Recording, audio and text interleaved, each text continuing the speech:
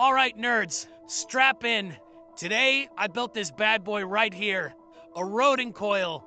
Yeah, I know, mind-blowing, right? Made it using my 3D printer, some copper wire, and 10 hours of my life. I'll never get back, but hey, it's science. So yeah, after spending all day putting this thing together, I figured, let's see what this puppy can do. I mean, you don't spend 10 hours wrapping copper wire around a 3D printed coil just to stare at it, right? You test that shit, and boom! Check out how strong this coil is. See that? It's moving the magnet. No, it's not a magic trick. That's raw electromagnetic power, baby. I mean, come on. Isn't that just beautiful? You could just charge a spaceship, or you can just impress your friends at parties. Either way, it's gonna do something which is more than I can say for most people.